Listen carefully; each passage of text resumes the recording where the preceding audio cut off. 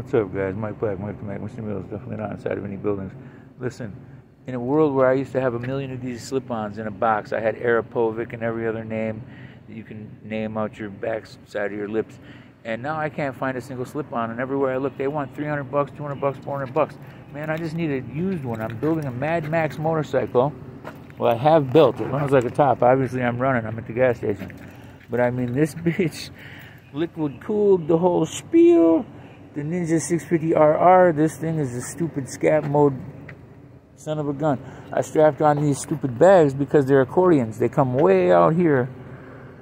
If you unzip them and zip them, and then you just use the bag to tie it up this way, and then you can stack stuff this high. I've already had 500 pounds of stuff on this, like groceries and sodas and you name it.